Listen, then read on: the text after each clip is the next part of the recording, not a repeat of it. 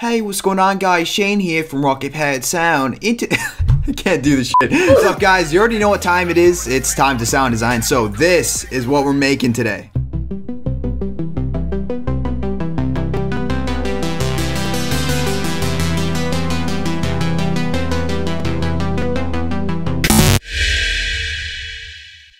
What's going on, Rocket Powered Sound Designers? Welcome to the best channel on YouTube for Serum tutorials. In today's video, we're switching it up a little bit with Stranger Things Pluck. I hope you guys like that because it sounds fantastic and spot on to the original. So without further ado, enough rambling, let's just go ahead and jump straight into the tutorial.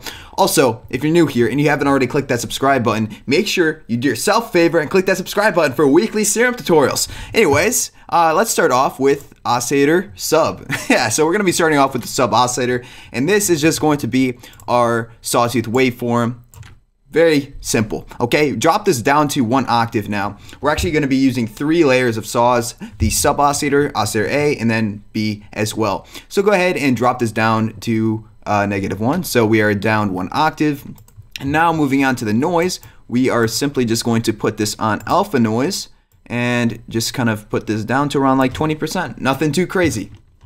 Oscillator A now is going to go up 3 voices, and the whole concept here, guys, is we really want to layer in the sawtooth waveforms to create that nice atmospheric pluck that we hear in the original track. So by turning up the voices, we start to create a little bit more dimension into the sound.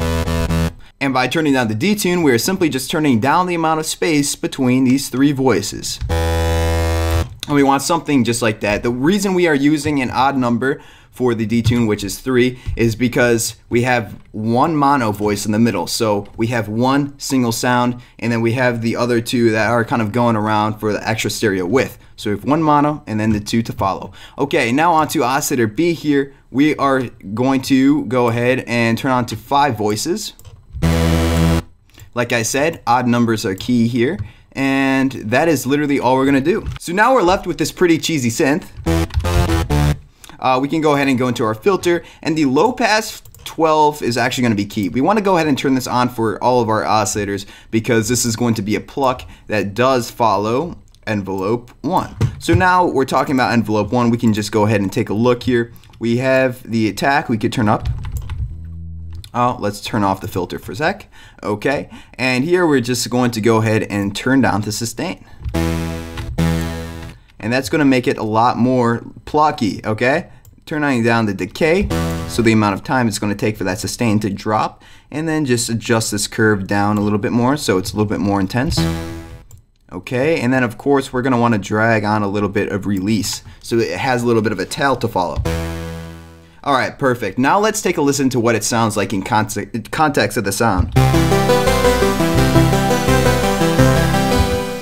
Okay, so as you can see, we already have the building foundations. Stacking the saws is actually a very important part of this sound. As you can hear, you know, just by having the different layers, we have 1 more detuned, 1 central, and then 1 that's just kind of down an octave, which makes it sound a lot more thick. Nice little trick for your own music. So now into the filter, we're going to turn that on, and as we already turned that on for all of our oscillators, we're now going to grab our envelope number 1 and put it onto the cutoff. Perfect. Now we're going to take our macro, which is going to be, you know, whatever macro you want, and we are going to make it so that this macro is going to go back and forth. So we need to go into our matrix and now select the type. So now it's going all the way from the highest point all the way down to the lowest point. So now we can go. That is sounding great. Very, very close to the original, but we're not quite there yet. We want to make it sound perfect. So now what we're going to end up doing is we're going to now go into the effects, and we're going to turn on our compressor. Turning on our compressor, we're now going to select our multi-band option to be on. So now we just turn on our multi-band compressor part of it, but it's going to make the sound a little bit too compressed. And as you can hear, it messes with the tail and the release. So what we're going to want to do here is turn up the release. That way the compressor doesn't overcompress and end it too quick. So that is sounding pretty good. Now we can just finish it off with a little bit of reverb. and of course a hyper.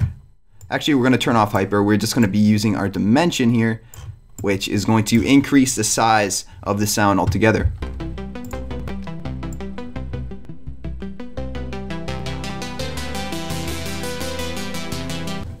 And that's all you have to do to make the Stranger Things pluck, and it sounds awesome. So if you guys like this video and you're not already subscribed, which I know a lot of you already are, join the family by clicking that subscribe button. Yeah, it's pretty awesome. We literally just give away free stuff every single week. So if you're not subscribed, I don't know what to tell you.